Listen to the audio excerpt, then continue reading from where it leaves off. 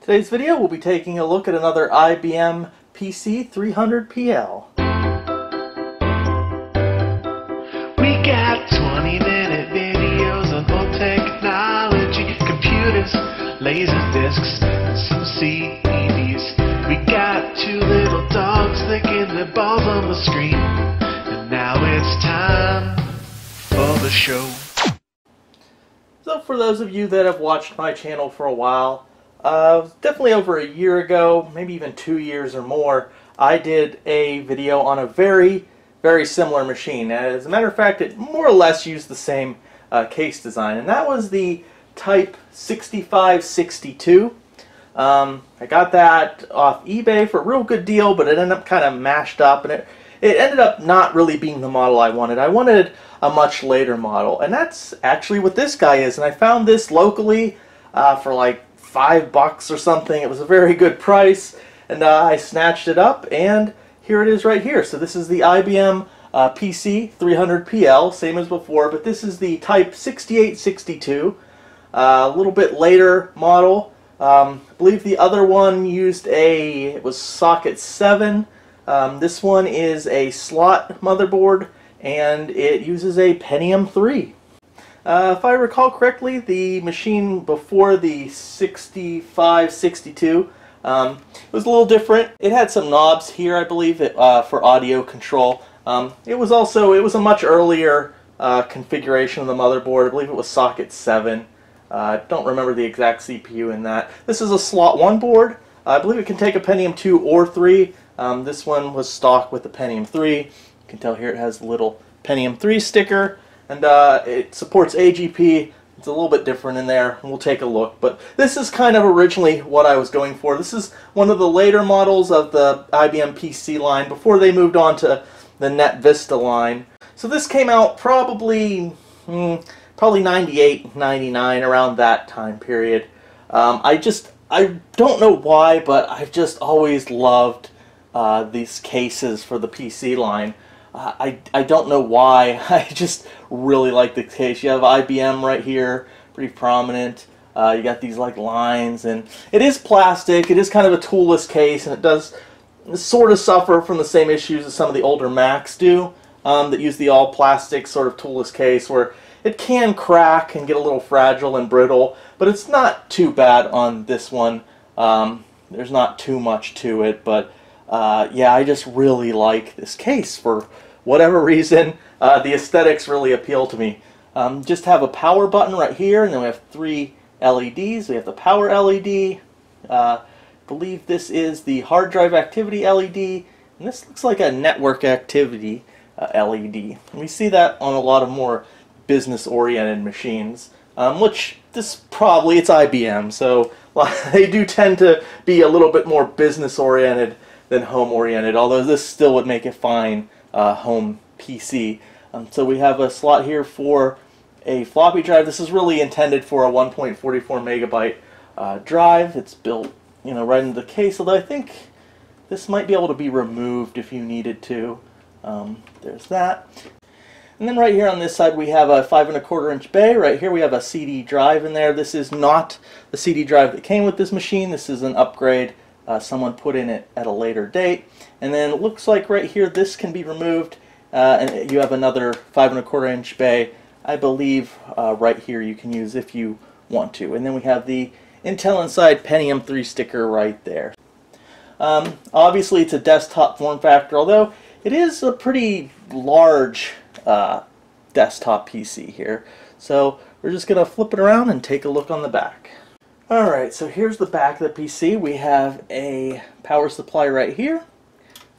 Keys for the case. It's unlocked right now, but this came with 2 sets of keys. It says IBM on them. Very nice.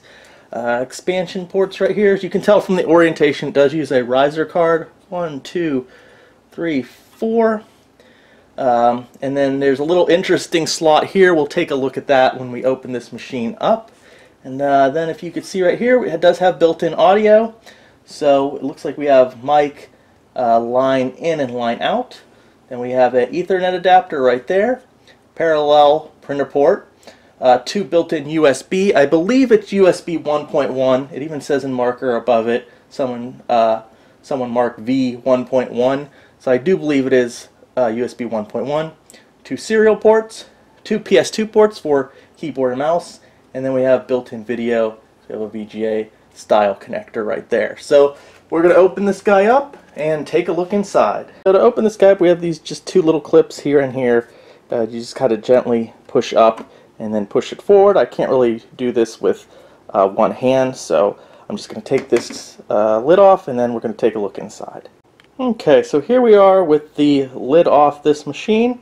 There's our floppy drive right here, power supply. There's that CD-ROM drive or DVD drive. I didn't take a good look at it. I think it's just a CD drive though.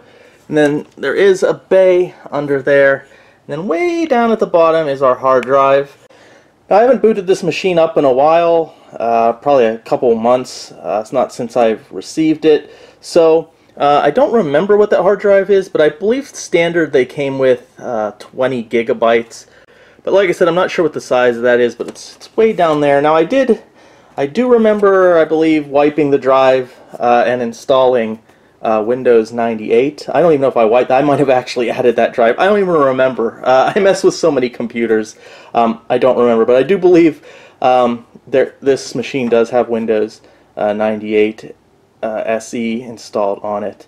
I don't remember though if that was the original drive or if I actually added that drive. I also updated the BIOS on this to the latest BIOS. So here is our motherboard. Not much under there. It's in pretty good shape. There's the CMOS battery. There is our CPU. I didn't put this fan on it there, but I don't believe that was how it came, but that's still pretty clever to help with the cooling. Now this is a 450 megahertz Pentium III, so that is the slowest of the Pentium IIIs. But I believe officially, well, if you look over here, and I love these things because they're real convenient, on the case cover, underside, there's a little sticker that tells you what the switch settings are and everything. And according to this, we can do up to 384 megabytes of PC-133 memory, and it has settings here for up to 550 megahertz for a Pentium III. Though I believe you can put in a faster Pentium III. I believe officially the fastest model they put out had maybe a Pentium III 866 megahertz, but I guess theoretically you could go faster than that, maybe a gigahertz. But from what I've read on the internet, you might have some issues if you go, in the higher range. I've heard even over 700 megahertz CPUs on these machines, for some reason you may or may not run into stability issues. I don't know. I haven't played around with the CPU, although I think I'm going to put something a little faster in there right now. Probably, I don't even know what I have sitting around. Maybe even just 500 megahertz, so maybe just a 50 megahertz bump. So yeah, not too much of a bump, but I think I have a 500 megahertz Pentium III sitting around. I can just stick into this guy. There's the switch right there. And then we have 3 slots for RAM. Takes PC-133. And like I said, you can take it up to a max of 384 megabytes. I am not sure what is installed right now. Let's take a look. Actually, okay. Looks like 256. This is a 256 PC-133, and I wonder what this one is. 256. So 512. Yeah, so I guess I have half a gig of RAM in here, which makes sense. That's the max suggested for Windows 98. A lot of times you'll see that these machines that, they'll have a sheet where maybe it's posted a certain number, but then they'll support more memory than that. So at least I believe it supports the whole 512. I assume I would have cut it down if it didn't, to not waste RAM sticks. So we'll see when we boot this up, but I think it does support that amount of memory. It's just, that's an older sticker. Alright, so we have an Intel chipset right here. And then there is our built-in audio. It uses a crystal chip for the audio. There's the crystal chip. Looks like CS4235KO. You know, it's okay. It does its job. I'd still suggest if you're going to use this thing for gaming or whatever, you can install a different sound card, and you have option to install PCI or ISA. So we've got 3 PCI slots and 2 ISA, which is pretty good, depending on what you want to do with this machine. If you want to do it more for DOS or Windows, or you could even put XP on this thing if you really want to. So you got a lot of options. And right there, close to the sound chip, that makes sense. We have our audio cable going to the CD drive. And then for built-in video, we have an S3 Trio 3D. That's a pretty decent chip, S3, so you got a lot of good compatibility there. The Trio 3D is kind of the successor of the Trio chips. May even be the successor of the Verge. I'm not 100% sure. It's okay from what I've read. Compatibility with games isn't stellar, at least as far as like Windows. It does 3D. It does have some 3D acceleration, but it's really more of a business-oriented chip. From, again, my experience, I don't have any experience using this chip, so just knowing what I've read, it has issues with certain things like Shogo and a couple other games. It's really more business-oriented. It will get you by, but again, if you're going to game on this, you might want to upgrade. There's a AGP slot right next to it. Now, I'm not too sure about the amount of built-in memory for this S3.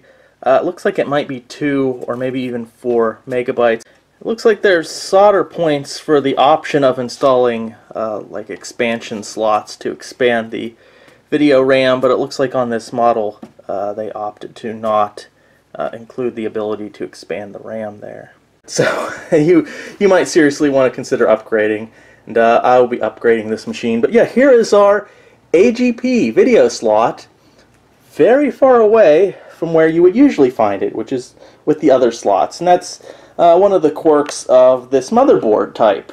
So I don't know if I've mentioned it before. I've probably reviewed other machines that use this kind of motherboard form factor, but this machine uses the NLX form factor, and it was kind of a motherboard form factor that was pushed by Intel, and a lot of manufacturers like IBM used it for a while, late 90s into the early 2000s, and it was kind of the purpose of having like a low-cost, low-profile sort of motherboard, and that's why there's some weird things like how the AGP slot is like way over here, and then if you look, there's this riser card, but the motherboard also connects into a weird like slot right there on the side, so it's a little bit weird. It wasn't around too long, but you will come across this form factor in a lot of OEM machines from the time period. So the one thing with the weird sort of AGP slot being over here is thing right there. Yeah, you need kind of like special form factor video cards, unfortunately, and it is kind of limiting, and I'll show you what I mean here. So you've probably seen these cards before and wondered why like there's a big like piece missing here.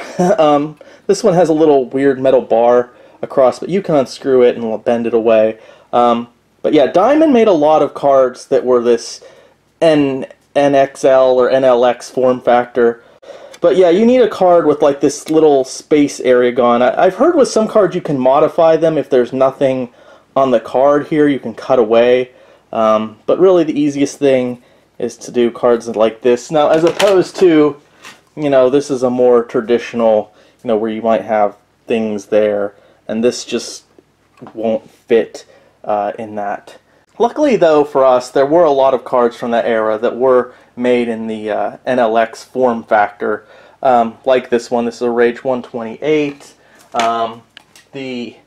This card here, which I was thinking about using, this is the S3 Savage 4 Extreme. I was thinking about using this card in this machine. It's in that form factor.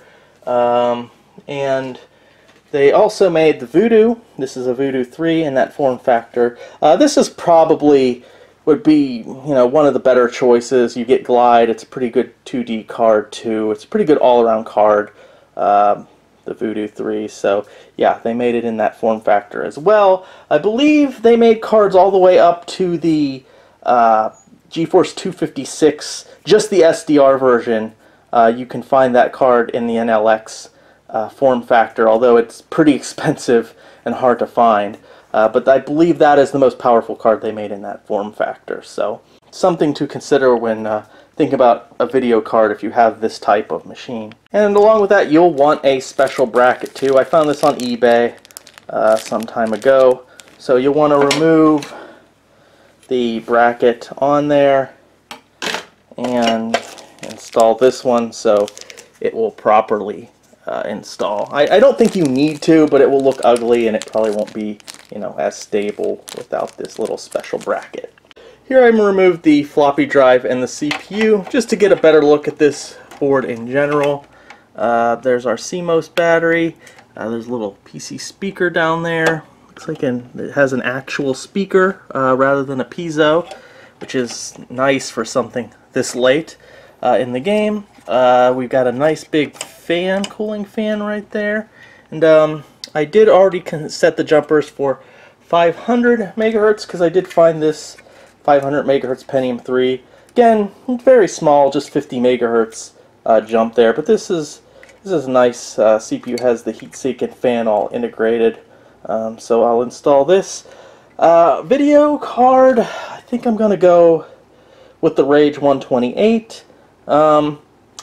The Savage 4, which is probably going to be more interesting, especially for DOS or Quake 3, but I already have the DOSzilla machine with one of those cards in it. The smart choice would probably be the Voodoo 3. This would probably be the card that most people would go with when given the option here, but I already have so many machines with Voodoo cards. I have one with a Voodoo 5500, I have one with Voodoo 2, one with Voodoo 1.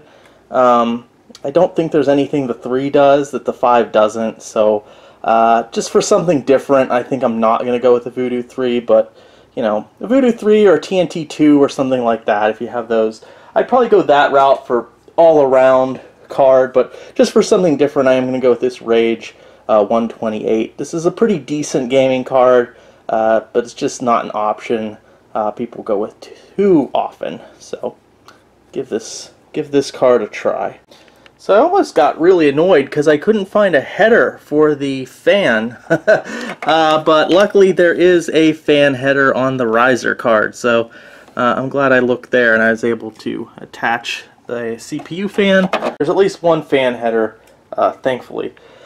Alright, so I got that little cover piece off, and you can see here's our Rage 128 with the NLX bracket on there. So first I want to see, I want to see if I can, if like a regular card will fit just awkwardly. I think I'll take off the bracket.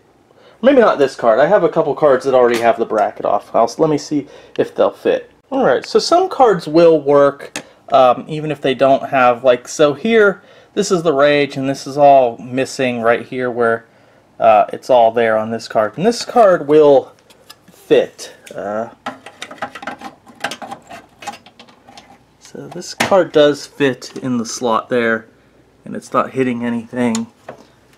So that would work. I think we could even probably, the bracket would even work on it. But again, certain cards.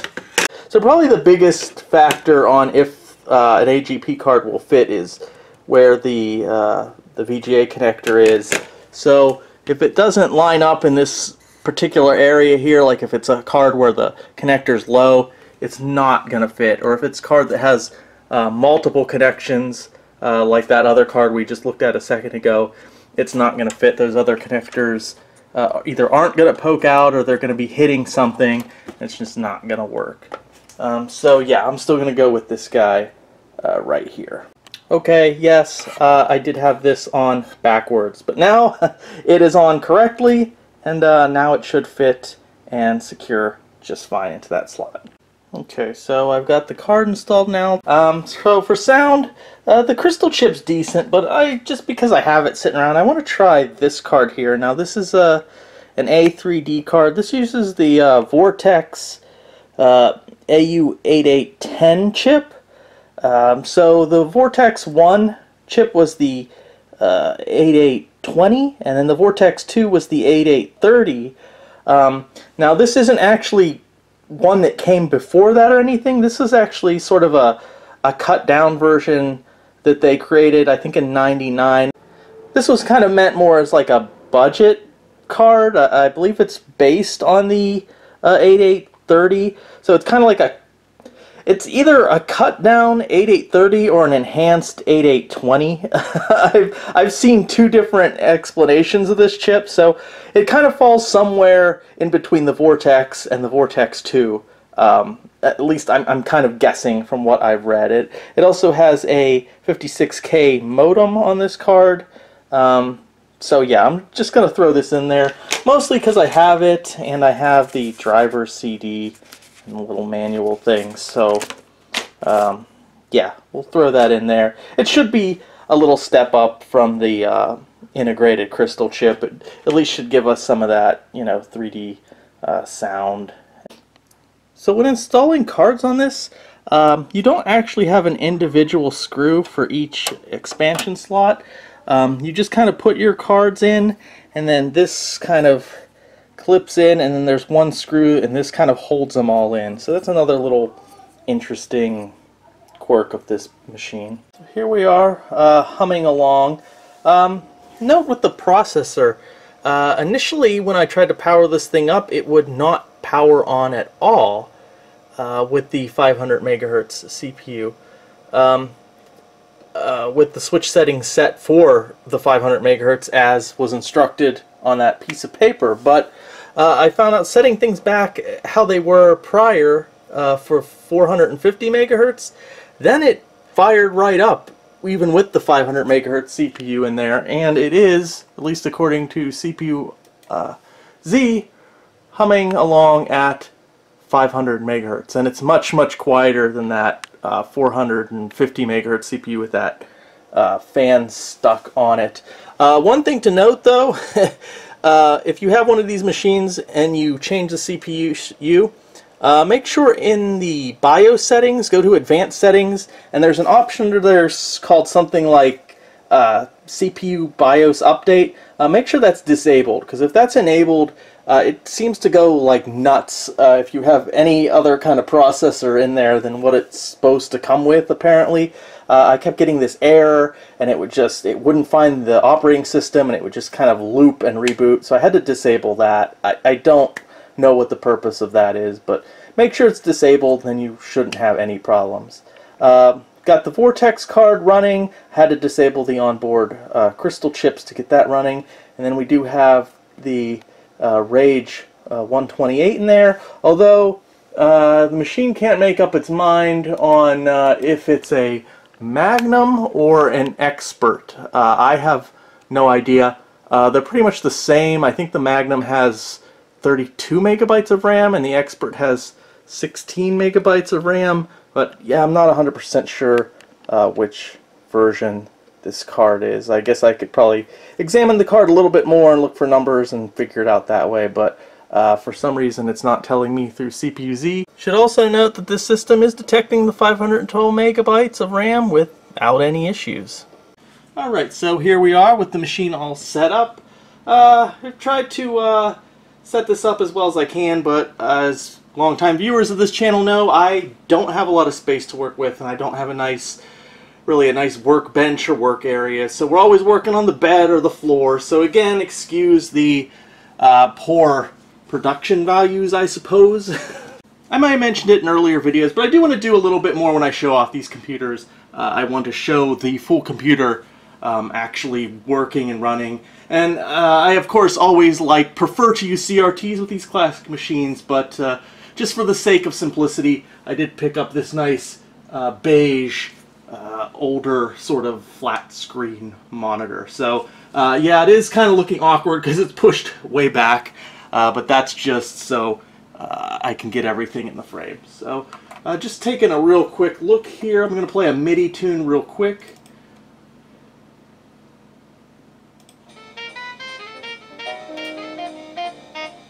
And here's that Vortex drivers for that Vortex card. Got a digital out enabled.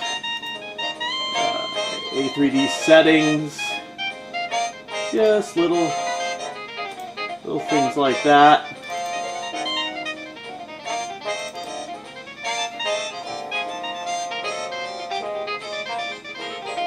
Alright, and using Power Strip here, taking a look at that Rage card again. I believe it is one of the lower end. I think it's the Expert 128 maybe, because it has these 90 megahertz speeds for the clock and the memory. And I believe that was the lower end cards that had the 90 megahertz.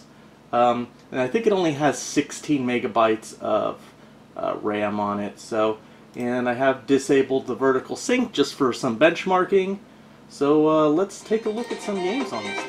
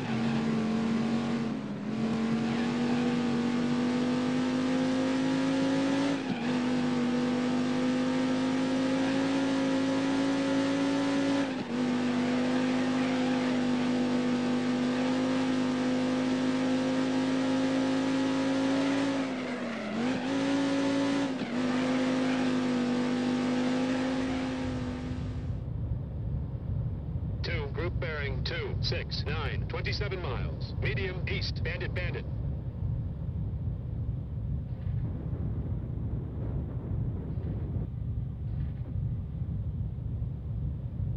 Spike GCI at Chevy 11 1, o'clock. Rhino, threat bearing 269, 23 miles, medium, closing. Low altitude. Music off.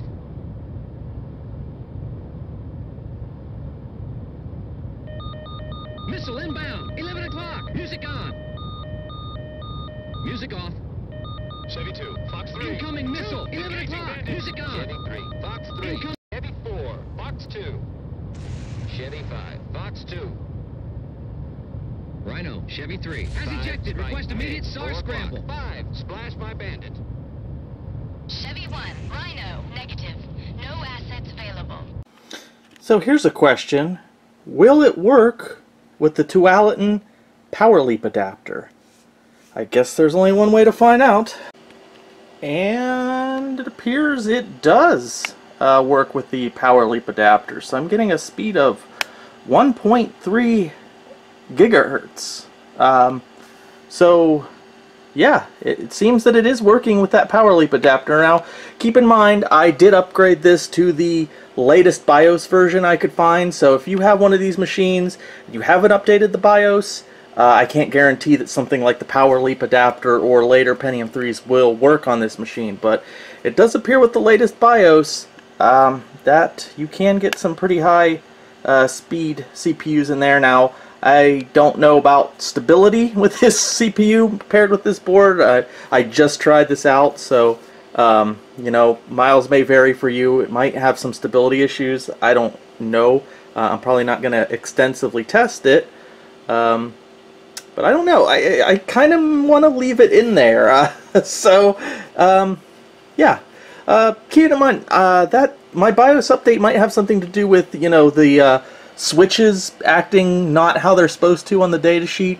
I don't know for sure, but that could be why just leaving it at the default, you know, I didn't have to change the switches. So I don't know, but yeah, that's pretty neat. Definitely seeing some improvement there with Final Reality. So far it seems pretty stable. So that's our look at this IBM 300 PL with the Pentium III CPU in it. I really like this machine, despite some of its design shortcomings. I do really like this machine. I mean, sure, you can get better results if you go out there and get a tower and handpick your motherboard and this and that, but there's just a certain flair about this kind of oversized desktop machine, and of course it being IBM, it just kind of gives it its own sort of neat personality. And I think this machine could potentially make a really good like Windows 9X 95 or 98 machine, or even like a fast DOS machine. I think it could really excel at that. You know, you don't have to go crazy like I did, well, like I eventually did when I put in the Power Leap. You don't need that. Just throw in whatever CPU you want from the Pentium II or the Pentium III line. It seems like it should support everything up to a gigahertz Pentium III, although those are pretty rare. So yeah, you should be good. Throw in a 600 or 700 megahertz Pentium III. You'd be good for a Windows 98 machine. Or if you're looking for fast DOS or something a little slower, just throw in a Pentium II of whatever speed you're liking. Video card choices, you're a little limited AGP wise because of that the slot. But it's not too bad, and I know they made them up into that form factor all the way up to I think I mentioned it before, GeForce 256, just the SDR version. Those are pretty expensive, hard to come by, but yeah, you know, throw in a Voodoo 3. I know a lot of people love Voodoo 3. I know there's some people that don't like it so much, but you know, that's a good option. Throw in a TNT 2. Whatever. Diamond made a bunch of video cards that fit that form factor, so you're pretty good for that 98 Windows 98 era as far as video cards go. Throw in a PCI or even an ISA sound card of your choosing. I think you get enough slots in this thing to set it up decently. It's got built-in USB. I think you're good to go. So yeah, I really do like this machine. I'm gonna, even though I have some space limitations and I already have machines that kind of fill the niche that this machine excels at. I feel like I want to keep this machine around. I'm not sure what I'm going to do with it, but I think I'm definitely going to keep it. I really love the style of this kind of large desktop case. So I hope you guys enjoyed the video. If you did, you know, subscribe, like, hit the bell, whatever, or don't. It doesn't really matter. But yeah, please leave some comments in the comment section. Love reading comments. What do you think about this machine? What do you think about upgrades or options for it? Did you have one of these computers growing up? Let us know. And thanks for watching this video, and I'll see you in the next one.